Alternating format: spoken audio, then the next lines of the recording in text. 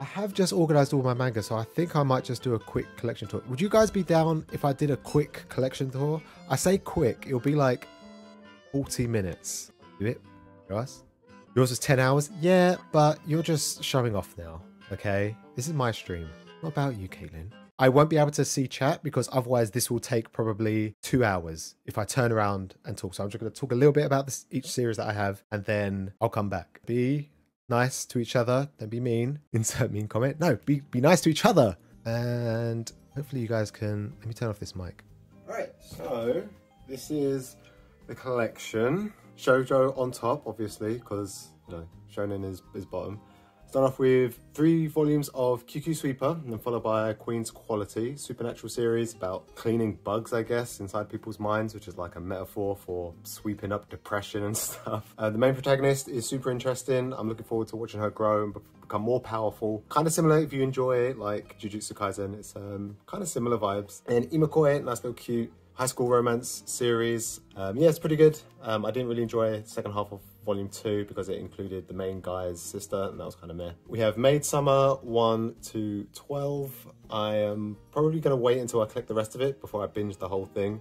I really enjoyed the anime years ago, so I'm looking forward to getting this one. My Love Mix-Up, I've been really enjoying this one. I've been buddy reading this with Dragon Ball Zoe from like volume 5, I think. It's super good. There's a little bit of miscommunication at the beginning, but that soon gets wiped away, and the 2 boys are just absolutely amazing. I love them both. The facial expressions are very good. It's both parts romance and comedy. It's absolutely hilarious. I would suggest everybody pick this one up. My Secret Affection, volumes 1 and 2, not read volume 2. There's only 2 volumes, 10 chapters. Requiem of the Rose King. This one I had to read twice, volume 1, because I couldn't get my head wrapped around it.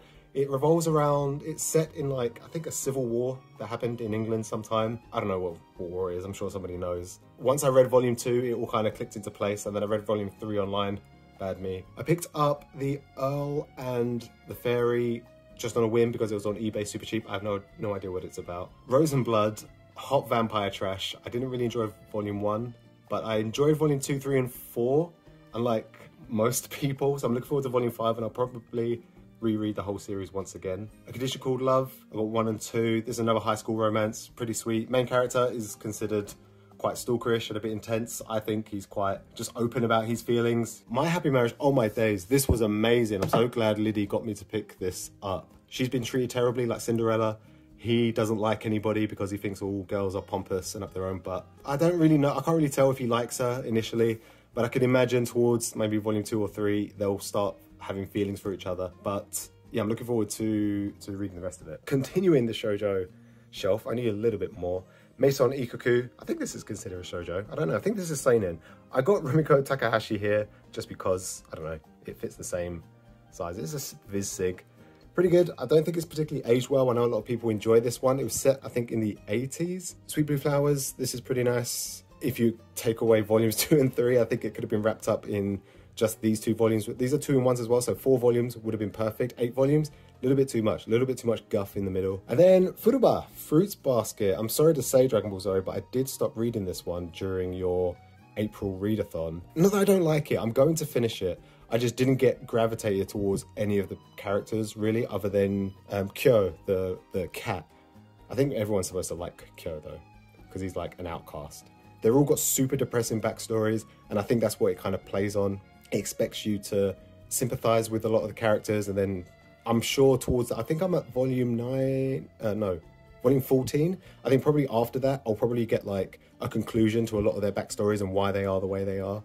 And then I'll probably feel really connected. And then A Side of Affection, another school romance, but they're in college. And the main girl is deaf, and the main dude, Yuki, is super hot, super attractive, and super just attentive to her. And he's super interested in her. He wants to learn sign language. He learns all these other languages. He's super cool. In the Clear Moonlit Dust, another high school romance series, but the main girl is deemed like a prince by most of the people because she's like quite mannish. She's quite tall, slender, and the main dude kind of he's attracted to her, and she's like taken aback because no one's ever found her attractive. Going on to the shonen. Shonen? Yeah, shonen. So One Piece. Everybody knows One Piece. If you don't know One Piece, you will eventually read it at some point because you will be obligated to do so. And you'll fall in love just like everybody else. Shout out to volume 44, my favorite volume of all time. And every chapter hit like a ton of bricks. I laughed, I got hype, I cried, so many tears. And yeah, onwards, it just gets even better. It's not just an action shonen series about adventure, it's a world building series. So if you enjoy in-depth lore and characters and reoccurring characters, there's characters that show up in like these volumes that are absent throughout all of these ones, and they show up here and you're like, damn, how has he thought this far ahead? It's crazy. In the Martial, everyone says it's Harry Potter meets One Punch Man. Dude comes in and doesn't know magic and just punches everything to resolve his situations. And for some reason, for the most part, nobody knows that he doesn't have magic. So it's kind of strange, but it's really good. It's really interesting. And then Jujutsu Kaisen, everyone's favorite at the moment, if you're all into like action shonen, supernatural series. Similar to Chainsaw Man as well, although this is like more, I guess this has demons as well. But these both kind of have demons. I like both of these because, more so because of the art style. I do enjoy like the sketchy, unfinished, unpolished art style of these two. And the stories are just great. If you enjoy the anime for Chainsaw Man and thought it was kind of subpar, you wait until this comes out. It's around here, I think, it will start season 2. And then I got a few short stories for Tatsuki Fujimoto, who did Chainsaw Man. And Sakamoto Days, about a dude who owns a shop and he used to be an assassin, and then everyone tries to kill him. And he's fat, and then he's not fat, and then he meets loads of cool characters, and it's funny, and it's got loads of action. Blue Box. Then we have Zombie Powder. He was Tite Kubo's first work before Bleach, and only have the first 5 volumes. I had these back in 2006, 2007, and I haven't bought any more. And then Burn the Witch, which is his new series. It says volume 1, but volume 1 came out like 2 years ago, and he's not done anything since. And this is probably one of my favorite shelves. This is Dragon Ball. Obviously, everyone knows Dragon Ball. It was the, I guess you could say the grandfather of what is modern day action shonen now, Dragon Ball Z, and then Dragon Ball Super, which continues even now. And then Naruto, I've only got the first half. I say it's the first half. It's like pre-time skip. And if you don't know Naruto, you may know him as Boruto's dad. And then Yu-Gi-Oh! This takes place after the Duelist Kingdom when Yugi beats or fights Marek. I don't even know if he beats him in the end. I presume he does because he wins like almost everything. He's only lost like twice in his life. Barrage, which is the first work of the dude who did My Hero. I cry every time Deku punches the bad guy. Promised Neverland, everyone's favorite. Shout out to volumes 6 to 11. Goldie Pond, probably the best arc in the series. It's a shame they never adapted it in the anime. Like supernatural demons, like the kids don't have any powers or anything, but it's kind of a cross of like Death Note with like the mind games, and then like the action, like thriller aspect is also there as well. And then the demons from like, I don't know, there's not a lot of action, but when there is, it's super stunning. People say it got rushed really quickly, but I thought it was, you know, wrapped up as well as it could. I feel like most people just get so salty when it comes to endings. Then Nisekoi, I've mentioned this before a few times. They established the character, the main harem, from like volume 1 to like volume 8, 9. And then they just keep doing the same thing over and over again for a while. If you're super invested, then yeah, you're going to enjoy it. But I think you could just cut this bit out and just go straight to like volume 22. Then Shaman King, another supernatural action series. I only found out last year that Viz never printed all of the singles. They only printed up, I think they missed out, they didn't do the last 3 or 4, which begs the question, why bother going that far in the first place? Just release them. I don't understand why they didn't. Super out of print the singles. It's unlikely that I'll finish it, so I think I might just bite the bullet, sell it off, and then buy the new omnibuses. Hunters Guild Red Hood, this is the artist who helped with My Hero. He went and did his own series. I haven't read the volumes, but probably towards the end of volume 1 and volume 2 was a training arc, and it stayed in the training arc way too long, and then its popularity plummeted, and because it wasn't gaining popularity, it just dragged on. Undead Unluck, I don't really know how to explain this one after volume 1. It doesn't really become like a traditional action shonen series until probably like volume 5 or 6. And then Death Note, this is probably the series in my collection that I've read the most. Probably read it like 5, 6 times. And I've also given these specific volumes to so many friends and family members, forcing them to read it. I got the 13th volume How to Read. This actually has L's real name in it. You can just Google it, but I thought it was quite interesting. It comes in a nice card. And then this came out last year. This is short stories. Annoyingly, you get the original one-shot, which was also included in the volume 13. But you get a couple of other bits of information about L and also a nice big one-shot about, like, I think it's like a 10-15 year time skip after the events of volume 12, and it kind of gives you what the Death Note would be like in modern day with like smartphones and modern technology. And then we have Ma, I can't remember what it stands for, something romance. It's an isekai. Boy gets transported, obviously, becomes super strong, and he has to figure out how to get out, and he finds a princess along the way, and he wants to help the princess. Between like volumes 3 and 12, 13 is just a big tournament arc, and then 14, 15, like he beats the main bad guy, and then it's all happy days. Typical shonen series, pretty good. Just went on a little bit too long. And then Cowboy Bebop 1 and 2. I don't know if this is like the original or if it's like a continuation, and I think there's a volume 3, but I can't find it anywhere. There's Seven Deadly Sins, another action shonen series. I'll probably get rid of these and just go for the Omnis. Negima, harem series. It's really hard to find the singles, and it's like 30, I think, volumes maybe. Correct me if I'm wrong. So I probably won't get those. And then Maggie, I don't know anything about this one other than it's like, I think set in like the Arabian Nights kind of era. I don't know.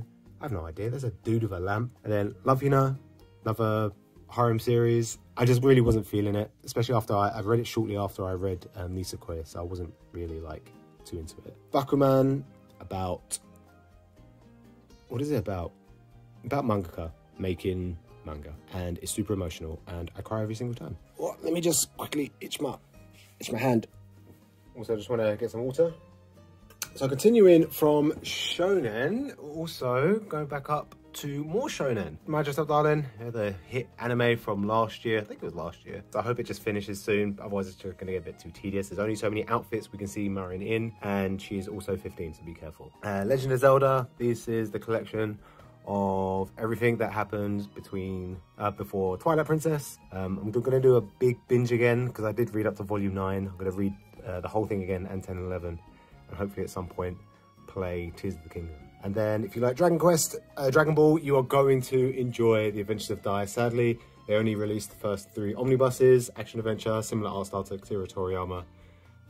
Yeah, it's great. Another one that's just finished. I think people were a little bit upset towards the end. I think maybe it went on too long. That's the thing with time travel. You go back and forth so many times, it gets a little bit tedious. I know Weeb Dad and Weeb Mum have a bit of an issue with the art style and the fact that they're like 13, 14, doing like proper gang delinquent stuff, and yeah, they just weren't really into it. I think it's great.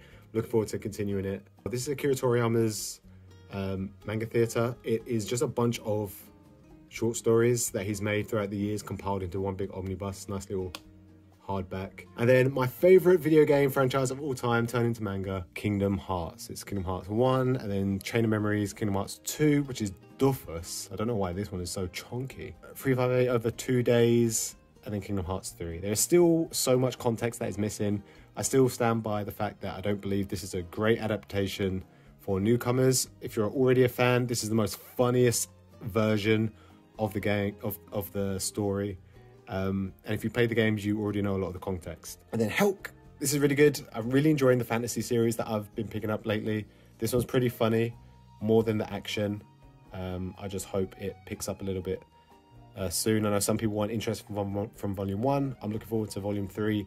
Probably give it a few more volumes before I make a proper comments on it. But at the moment, it's a good fantasy series. Komi Can't Communicate 1 to 4. I've been told if you enjoyed the first 2 or 3 volumes, you enjoy the rest of it. So I enjoyed the first 4, so I'll probably pick up the rest at a later date. Go Loser Rangers. This was definitely a big surprise. I thought this was about Power Rangers, but it's about the bad guys infiltrating the Power Rangers, basically. Kaiju number 8, I'm pretty behind on this now. I stopped reading it digitally because I was enjoying picking it up physically. I also haven't read these 2, I don't think.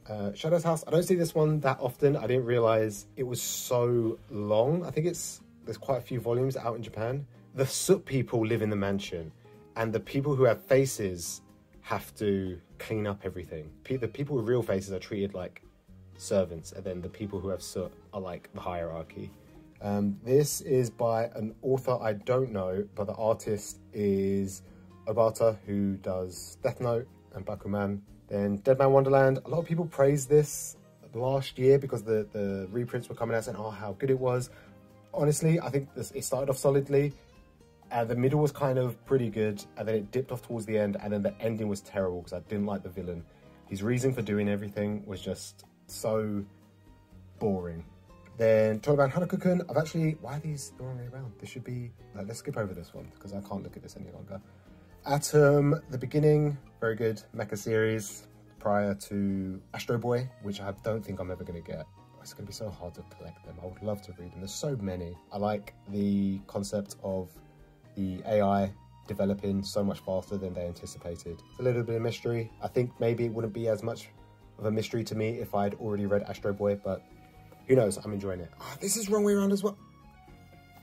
This goes over here. One Punch Man. As the title suggests, everyone knows One Punch Man. It's the dude who punches everyone in one punch and then they all die, except from that one time. Then we have Oh My Sweet Alien. This is about an alien that lives on Earth and marries a human, and she has to wear a human skin. It's really ecchi. Not really ecchi, but there's like boobs and butts and stuff. Boys Run the Riot. A little bit upset that volume 2 is so much lower than the rest, but then it is Kodansha, so their printing is pretty terrible. Pink by the manga who did Helter Skelter, which I haven't read. Arc tells me it's very good. Yeah, really good. Art style took a while to grow on me, but it's pretty good.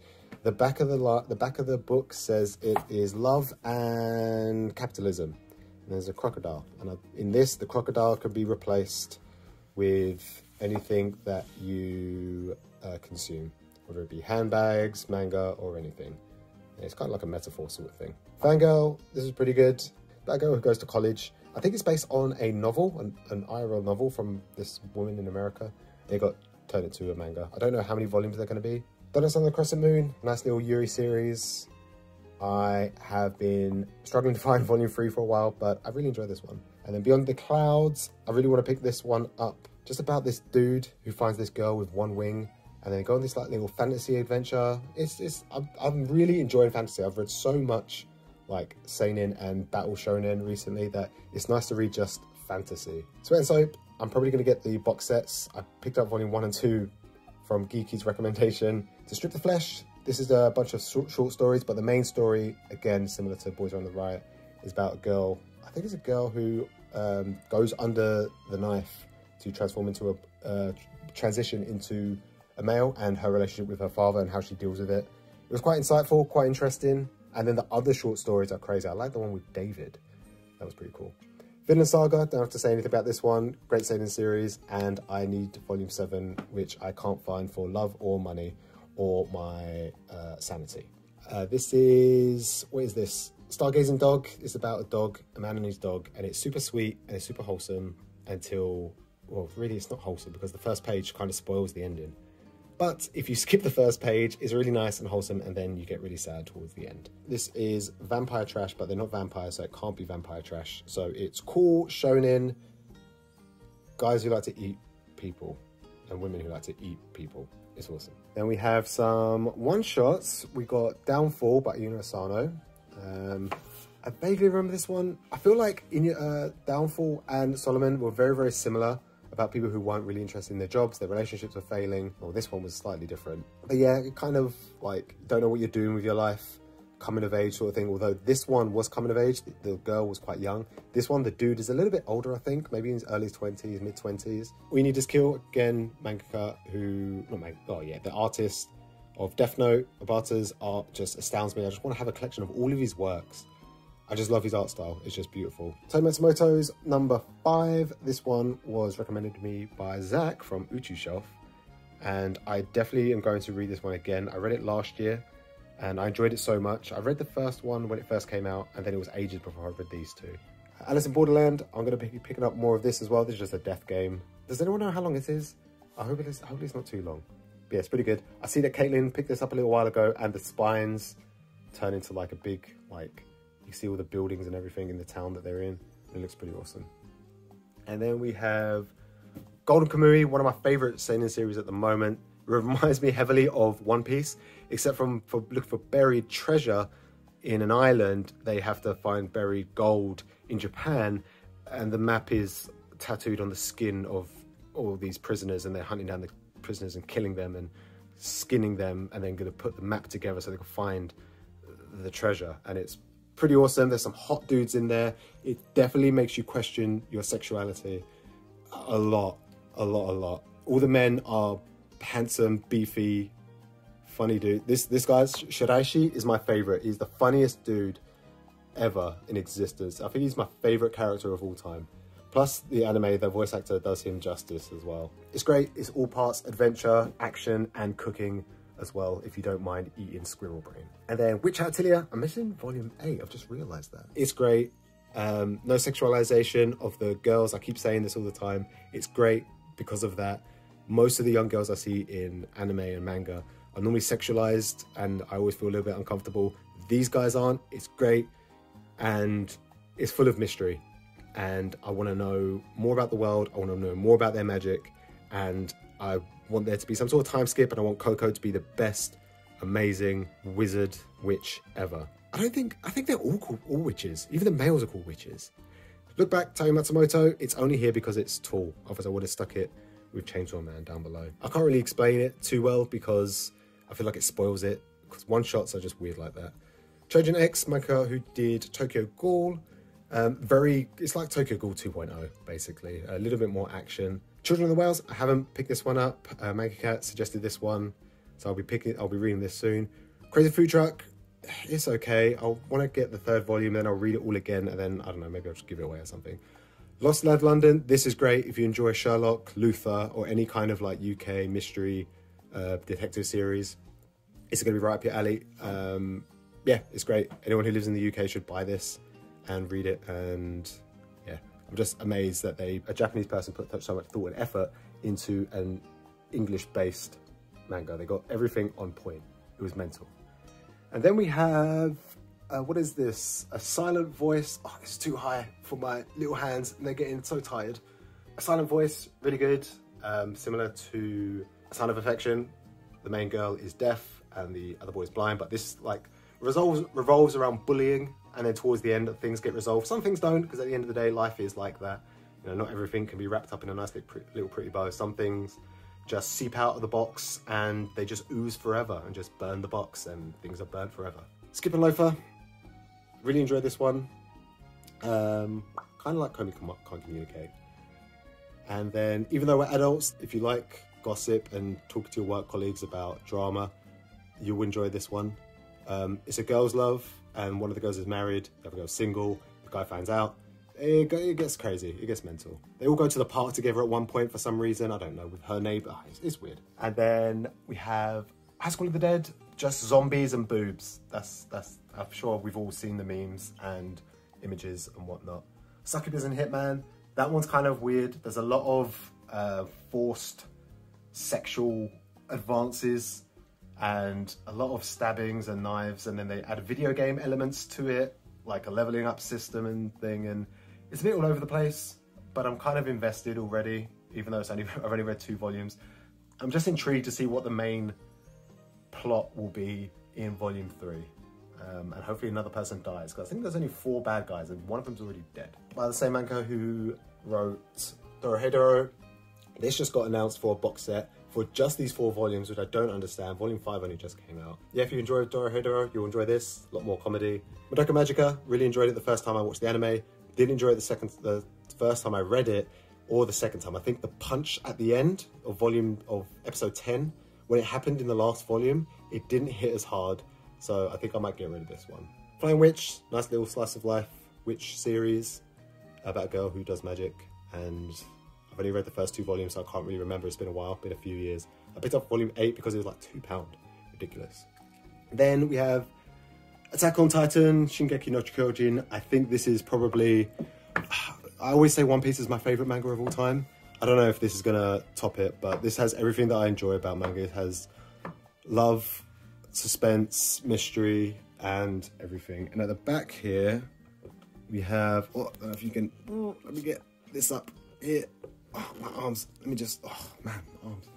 And then, yeah, it's just great. It's amazing. I want to get the Colossal editions. I don't know where I put them, but I would love to have them. And then I have Lost Girls 1 and 2, which is basically side stories about Annie and Mikasa. And then No Regrets 1 and 2, which is like Levi's backstory of like where he grew up. And then Before the Fall, which I think is like 100 or 200 years before this setting of Attack on Titan, or maybe even longer. And I've only got the first volume, the second volume, because I think I got it in like as a giveaway sort of thing. So I have that. Before the Fall is out of print and out of stock anyway. And then we have Black Lagoon 1 to 12. This is like Golden Kamuy, but girls with guns, and they shoot people in the face and all other parts of the body and kick boys in the groin, and they're just badass, and it's great. Then Ragnar Crimson, I've read volume 1. I've forgotten almost everything in it. I think there's a guy who has some sort of special ability or something. He's like, I can't remember, either a dragon. I vaguely remember none of it. So I'm going to read it again along with volume 2, which I just picked up. We have Hell's Paradise 1 to 13. I just caught up to volume 12, I think. Super great. They're thrown on a desert island to find the elixir of life to free themselves from imprisonment.